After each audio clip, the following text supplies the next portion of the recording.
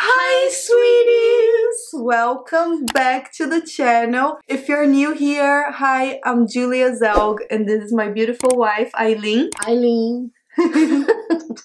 We've been married for 4.5 years now. God, it's shocking Time when you flies. think of it that way. And we decided to open our marriage a while ago, and we are ethically non-monogamous. And people are very curious about it.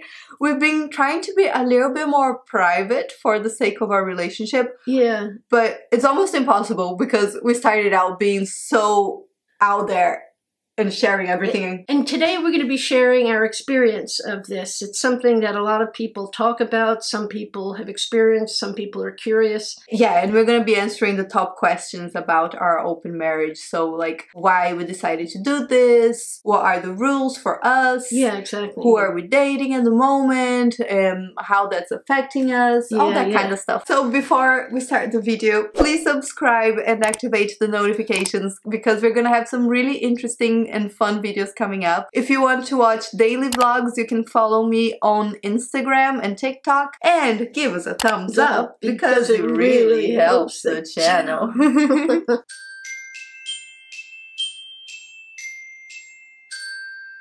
Okay, so I think we should start from the beginning. Yeah. Which is why we decided to open our marriage. Why? Yeah, exactly.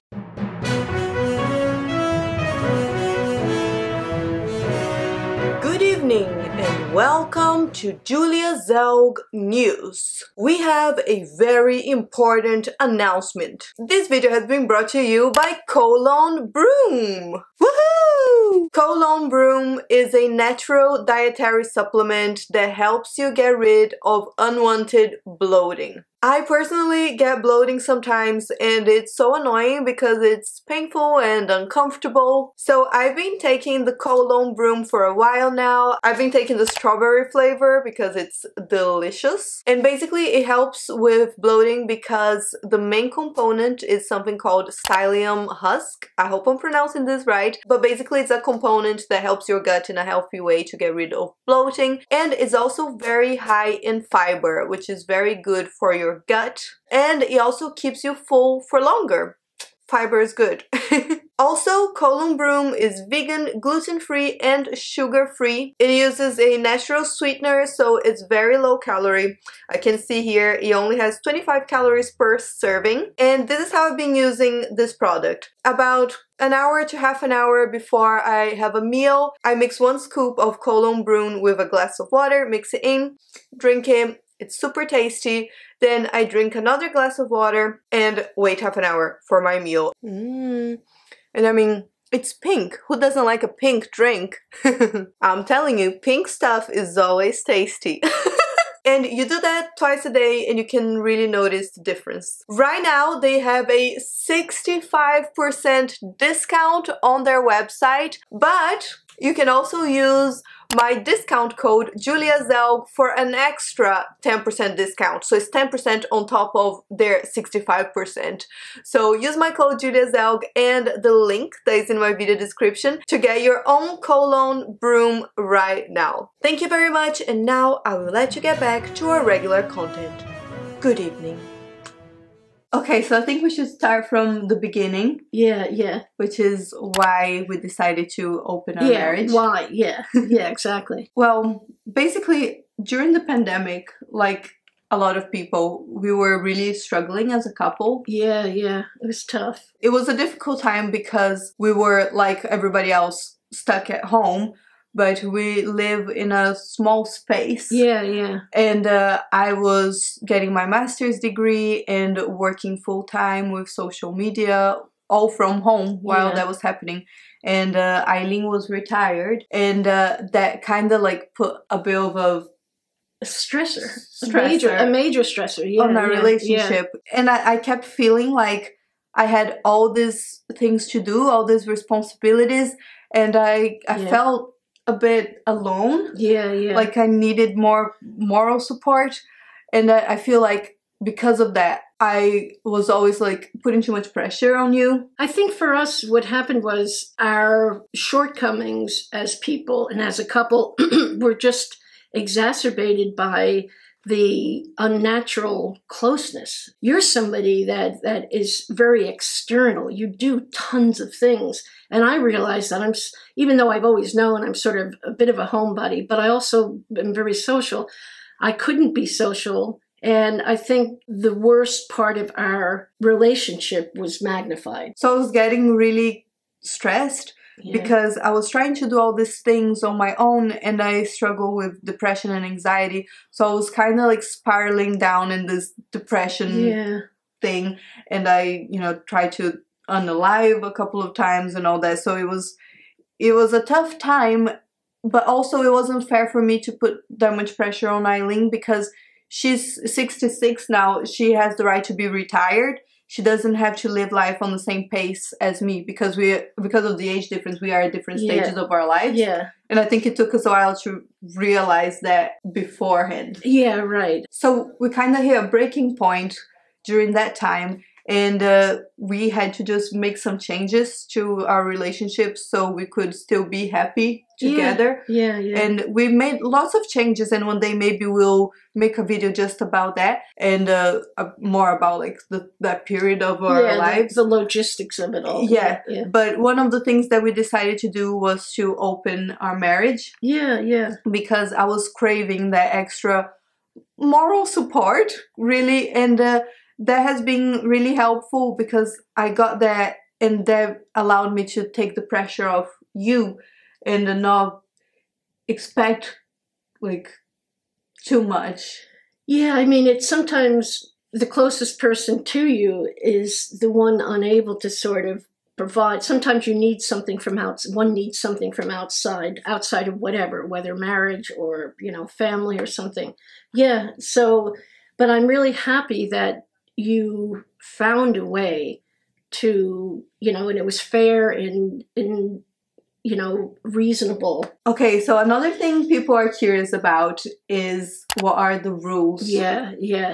Because I think that's important. I think a lot of people who are ethically non-monogamous have their own rules that work for them. Yeah. That's different for everybody. Yeah. So for us, the main thing is to be very honest with each other about what we're thinking, like who we're dating and what's going on at all times. That's, I think, the core element of what we unearthed through the stress was that a desire to be honest with each other. Yes. That is like really, really essential. And it's been the driver to this, these changes we've experienced, which have helped us to continue to be together, which is lovely. And also, we are very honest with the people we date, like about our situation and what we're looking for. Yeah. That's important to not hurt anybody. Don't want to hurt it. We don't want to go messing around with other people just to please ourselves. Like, how was your night? Whoa. Oh, and also, like, if we are ever uncomfortable with anything, we tell each other and we make changes. Yeah. And we always put, like, our love and our marriage first. Yeah. I will ask her questions, like, to be sure that, because I'm not going to interview the people, you know what I mean? That's the next part, that we interview the other person. I mean, I'm very protective of Eileen too, so I always ask a lot of questions, and I want to make sure you're safe and protected. Exactly. That's exactly how I feel for numerous reasons. Yeah. Oh, and we've introduced people to each other. Yeah. Yeah, it's very open and honest and happy like that. Yeah, and sometimes I think they're like, these two. They're probably, everybody else probably thinks it's weird. Obviously, one of the questions that would come up with this is, are we dating? Well, which has come up. Yeah. Are we dating other people, right? Yeah. And yes, we are both casually dating. Who's casually? I've never met casually. Casually. We're dating casually. Yeah, this beautiful lady called Casually.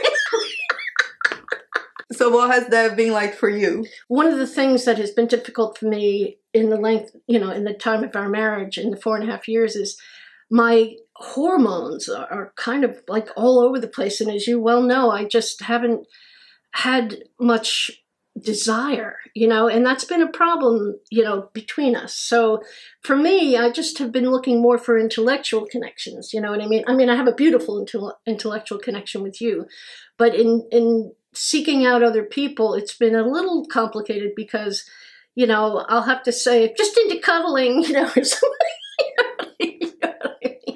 Just looking for a nice cuddle with a chat. Oh, I'll cuddle you. No, you do. So how about you? For me, it has been an interesting journey because I've been exploring my sexuality, which has come as a huge surprise for me. And for me.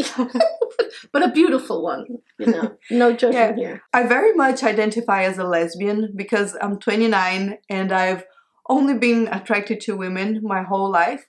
But I'm starting to realize that I might be a little more fluid than I thought I was, which to me has been a little bit difficult, actually, because I was always so certain and so black and white about my sexuality that to think that I might be a little more fluid than I thought is strange for me, and I'm still figuring things out. And to me, it's actually even weird to talk about it without having fully figured it out myself. But because I've always accepted it, really, do you know what I mean, for yourself. I mean, I'm not saying you haven't, you know, that's fully your journey. But sorry, go ahead. It's okay. But I would feel weird not bringing it up because I've always been so open about my sexuality online and I've talked about it so much. But so I'll keep you updated, but this is where I'm at, just exploring. No, I think it's lovely. And typically you're very hard on yourself. You're really, really hard on yourself. And I really mean that.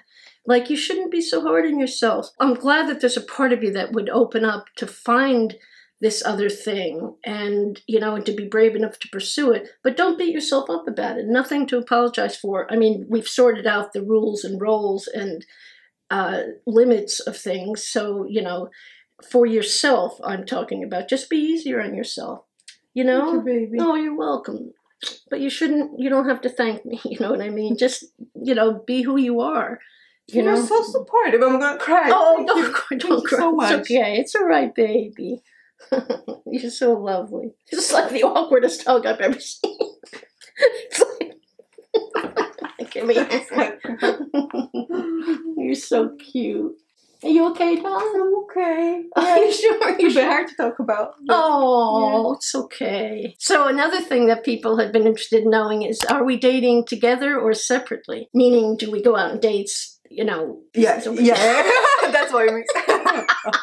We've been dating separately for the moment because we have such different taste. And we are so different too. So sometimes we might both fancy someone, but then that person might not fancy both of us. Or it could be the other way around. Someone might fancy both of us, but don't American people say fancy and that? No, the English do. Fancy. But that's okay. Do they understand what I mean? Yeah, I think they will now. If you have the hots for someone. Yeah, if you're like sweet on someone. Oh, that sounds like someone. Really 1950s. Attracted. Sweet on someone. Oh my God. Sometimes we're not attracted to the same people, or the people who we're attracted to are not attracted to both of us because we're so different and we have different types. But so we haven't. But if the opportunity presented itself, we would be open to it. Yeah. I mean, you know, of course, that would probably be somebody's first thought. So are you looking for a third? Yeah. But the thing is, I think what compelled us to this period of exploration was the quality of each of us turning like away from the other and looking for something to complete. You know what I mean? And also more like on an emotional level. To me, it's not too much like of a we're not looking for titillation. We're not just doing this because we're horny. It's just right. It's what we thought would be better for a relationship. Yes, you're so cute. You're so shy. I'm blushing now. So we haven't dated together, but we've introduced each other to people. Yeah. So it's kind of a an interesting road to hoe, isn't it? To hoe.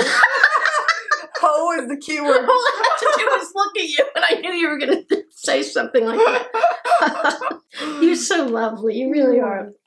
So overall, how do you think it's affected our relationship? I think it's been very positive for us because it just brought more lightness and understanding to our relationship and kind of like renewed our love for each other in a way. And for me, it was good to have all the extra moral support. And I've been putting less pressure on you. When you say moral support, I think you mean emotional support.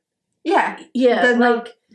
Well, I mean, it could be the same thing, but I'm just trying to think of it in terms of more specifically what that means, has meant for you. Yeah, emotional. I thought that's what that meant. Maybe it's just a language No, it's fine. I'm just exploring it. No, it's absolutely fine. It is a saying that exists in English. What, moral support? Yeah. Oh, very much so. Okay. Yeah, I'm sorry. I was wondering, is that not a thing? Oh my God, I'm sorry. And we've just been able to connect more, like, because we've been doing fun things together and apart, and it's just been good, I think. And I think the main thing that we took out of it is that we love each other. Yeah, right. Yeah. And things might change. Our relationship is different now, but we love each other just as much. Yeah, you're literally like my family. I mean, you're my family. You are my family. I mean, you'll always be. You too. And my love for you is forever. Oh, for you too. I sent that into your shoulder. So, yeah, I think we covered everything. If you have any more questions, let us know in the comments. And more to come. More to come, we figured this is something people are curious about, so we'll talk more about it if you want. Yeah. Thank you so much for watching and for being so supportive. Exactly. And have a very, very lovely day.